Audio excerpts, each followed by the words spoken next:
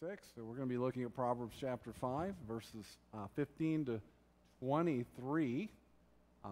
So I had anticipated that, anyway, so we didn't actually cover the first part of this chapter. I was supposed to have been last week, so kind of already had this one set up for this week. But let's have a word of prayer, and I'm going to pray, and then we're going to get started. Let's pray. Father, we love you. We thank you for loving us. We thank you for your kindness to us. We do thank you for the wisdom literature and pray that we would be better stewards of it. It's been given for our admonition, for our instruction, that we might truly gain wisdom from above. And so as we humble our hearts, look to your word, we pray that you'll teach us from it, that we would better discern life, that we would be found among the wise, that we would be friends with the wise, and that you would protect us from folly. Lord, may we recognize our natural condition as folly, foolishness, and that we're easily buy into arguments that really don't make biblical sense. But Lord, as we study the wisdom literature, we're equipped, better equipped, to discern what pleases you and then be a people who are marked by wisdom and rather than foolishness. So we want to be found among the righteous, friends with the righteous, those who actually do what's right in your eyes. And so help us to be those kind of people because we genuinely live by faith. We're marked by a genuine fear of the Lord, a genuine trust and confidence in you that delights in doing your will and not our own. And we'll thank you for it. For it's in Christ's name we pray. Amen. All right, Proverbs chapter 5. And so the earlier part of chapter, if you, I didn't put those up in the PowerPoint, so I'm going to start 15. But earlier is kind of a warning. And so chapter 5 begins with a typical admonition in these first part of Proverbs for a father to a son to pay attention to wisdom, lean to understanding, get discretion, and then he warns. He warns of immorality. And so the first part warns from being involved in that outside of marriage, involved in immorality. And so he deals with that topic and warns of the destruction that comes. And then he gives them, again, an admonition to them to follow instructions and not turn from the path of correction. And so then picking up in verse 15, he begins to celebrate marriage. And he celebrates God's gift of marriage and God's gift of the physical relationship within marriage as that which is meant even for the proper place for that gift to be enjoyed, but also as a protection against the warning of the earlier chapters. So there are those who will be involved. There is provocation, there is temptation, there's all of that involved in a society that becomes increasingly sensual. So when they appeal to sensuality and they chase after it, comes all the destruction with it. That's the warning of the first part of chapter 5. The admonition at the end is to actually find satisfaction within your own home, within your own marriage relationship. So there's in using analogy and using word pictures. If you're familiar with the Song of Solomon uses a lot of these same analogy, the graceful doe, and speaks of your own well and the cistern, and again using analogies to draw into a physical relationship between a husband and wife. And so using those to paint a portrait and to then encourage where that is rightly enjoyed. So drink water from your own cistern and running water from your own well. So he's using two different descriptives. So you have a cistern which would just collect rainwater. Then you would have a well that actually had a supply of running water. So you would prefer to have that which has a supply, a fresh spring that is filling up where your well as a well spring. So you want to dig and find a well. So I don't know how many are on well water, and you've got a nice spring that feeds it. But that is usually a lot better than our city water, at least most of the time. Maybe in some places not.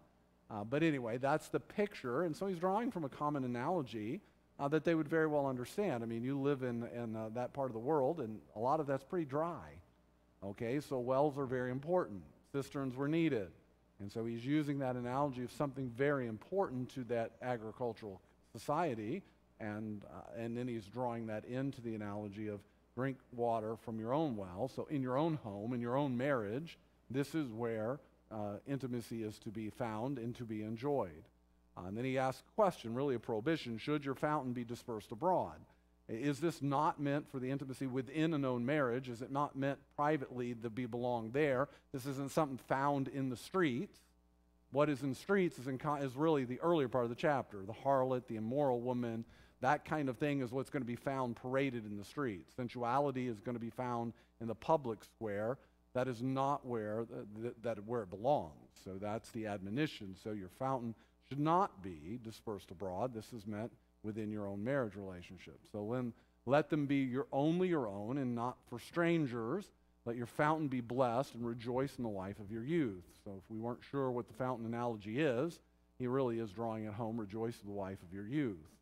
So there's where the analogy is brought home, and the admonition again to families and wisdom is this is where intimacy is to be found, to be enjoyed in your own home, in your own intimacy of a private relationship between a husband and a wife. That's the whole point.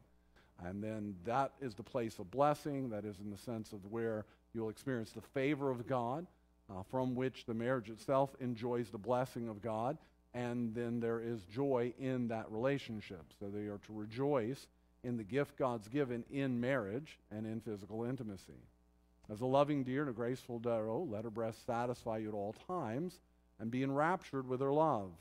Why should you, my son, be enraptured with an immoral woman and be embraced by the arms of a seductress? And so there's the warning. So there are the other side, which is going to be that which is immoral, that which is inappropriate, that which is seductive, that which is sensual. So do not be found there is the admonition. Why should you, as in the folly of it all? And that is what he's pointing out. That's what the wisdom of Proverbs is pointing out. It is foolish to believe the lie of the world and what they're trying to say about physical intimacy in terms of outside of the appropriate, God's appropriate enjoyment, which is in marriage. And so there's where the satisfaction should be found. There should be a delight between a husband and wife in their relationship one with another, and that would never lead nor look outside of marriage for satisfaction. That's what the admonition is, again, for Proverbs for there. Then he really turns then theologically. So all of that has been laid out, practical wisdom. So find satisfaction within your own marriage. Don't look outside of that. Be wary of an immoral society that wants to lure you in. That's the warning. Then he roots the whole argument theologically, which is I love Proverbs for that reason. I love our scriptures for that reason. We root it back to theology. And so the theology is really clear. The ways of man are before the eyes of the Lord. So if you want to know why there's the guard, the warning, and the admonition, because remember, all of man's ways are not open for their own decision. It really isn't true that you could decide what makes you happy. It isn't true. Your ways, all man's ways, and this isn't just for believers, because he's going to contrast, right? A believer and a wicked man. So the wicked, those who ignore the admonition, those who ignore the wisdom of God, who live outside of that, or so which if you want to apply it in physical intimacy, those who look outside of marriage for that satisfaction are the wicked, and they actually are going to be destroyed by their own sin. And that's the way sin works. It is sometimes called the boomerang effect of sin.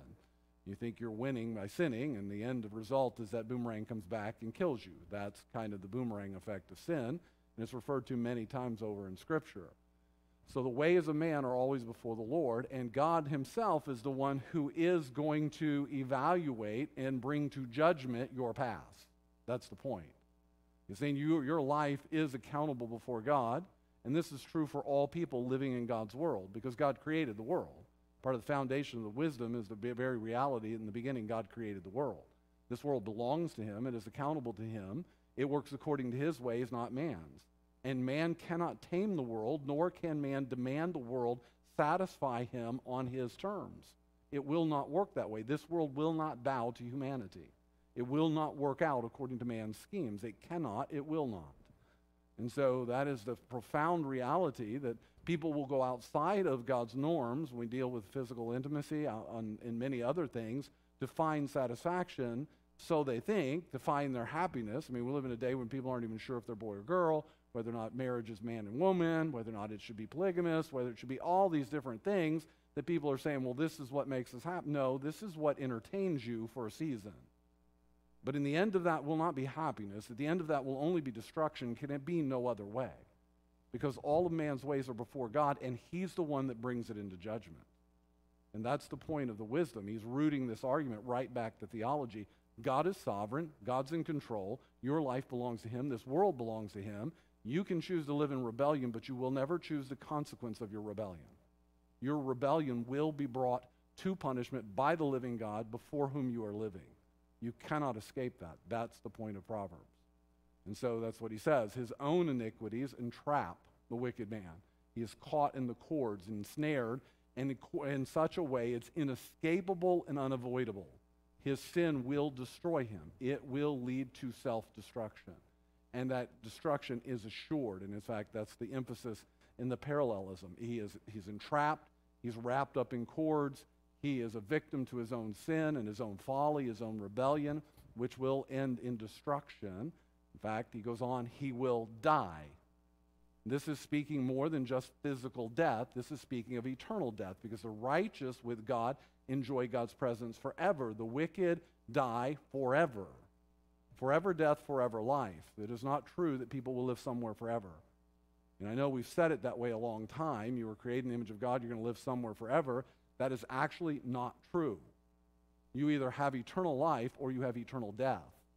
It is not forever living in hell. It is forever dying under God's judgment and God's penalty. So it is dying as an object of God's wrath that will never end. So forever dying. That is what the punishment of sin is. That's the punishment for wickedness.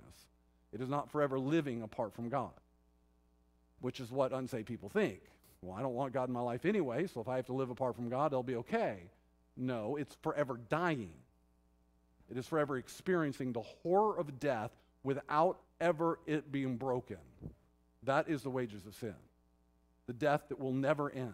And I cannot describe it in terms to be horrible enough. I cannot describe it in terms enough to scare anybody. I mean, I can't scare anybody into heaven.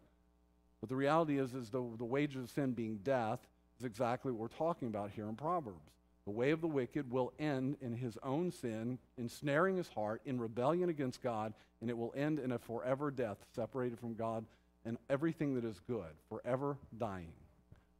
And why does he die? Because he would not receive instruction. It's not because instruction didn't exist. Remember, the whole proverb begins with, my son, pay attention to my words, give heed. So give heed. This is speaking even to God's people. Give heed to God's word, God's instruction. Go outside of it, choose to live in wickedness, and it may prove you're in unbelief and end in destruction forever. Because God's people hear God's word and they follow it. It's the nature of God's people. They actually are submitted to the word of God, its authority. Thus, they don't live in perfect obedience, but they do follow the ways of the Lord. So the wicked will die. Why? Because they would not receive instruction. Because of the greatness of their folly, they go astray. They die, they go astray, and that going astray is forever lost. So I don't know how many times you've been lost, or maybe if you're the men in here, we never admit it. We're just taking alternative directions. So maybe a little side journey. We're finding our way. But, I can... Anyway, if you've ever been in a place, especially when you're young and you're lost somewhere, separated, there's only one thing a young child wants when they're lost from their parents. They want to be near them.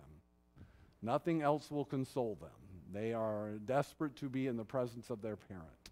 Right? That's a wonderful analogy of how we ought to live our life. We never want to be anywhere in a place where we feel lost, separated from God. At any moment where we do not understand, really enjoy the presence of God, that's part of why we should long for worship. That's why we long for God's presence. As the deer panteth for water, so my soul longs after God. That there is a longing in the heart of a child of God to be in the presence of God. That's why Bible reading shouldn't be labor for you. That's why your reading of the Word ought to be a delight. That's why worship ought to be a delight, because we long for the presence of God.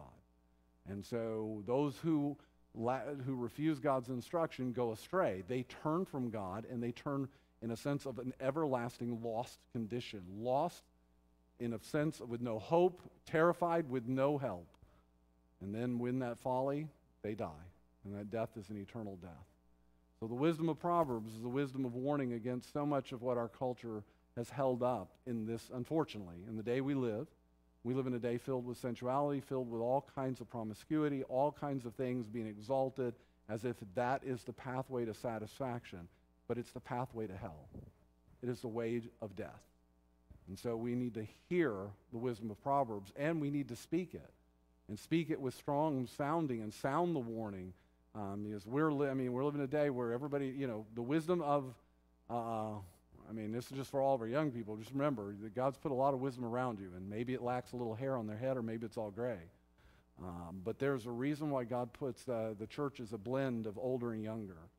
And right now, I mean, we are growingly living in a day where there's a despising of the wisdom of those who've lived longer on the earth. We've forgot that truth is actually passed down generationally. From one generation to another, we pass on truth. And that's even if you look at 2 Timothy, it's a passing on of truth, one to another. Paul passes it to Timothy, you pass it to faithful men, who will then pass it to faithful men. So it is a generational discipline. I mean, we are entrusted with truth as a church to pass it on healthy to another generation. And we also need those that would come after us to have a heart to learn truth and be able to uphold it. And that's just so, I mean, that's where Proverbs lives. It's my son, listen to your father, who listened to his father, who received the wisdom of God, and we are passing it on generationally and sounding the warning. So let's pray, and then we'll take time for some good news. Father, thank you for your word, and thank you for its authority, its power, its warning, its admonition. Lord, such instruction and rooted in the theology of the reality of your sovereignty, of your presence, and that all of our lives are before you. There's nothing that escapes your attention. And the wages of wickedness is always death. It leads to destruction. Never anything good, never rebellion, disbelief, unbelief will never produce something valuable or important, only leading to death and destruction. And so, Lord, may we heed that warning. May we believe it. May we live as those who believe it and grow in our love for you and your word. And I pray in Jesus' name, amen.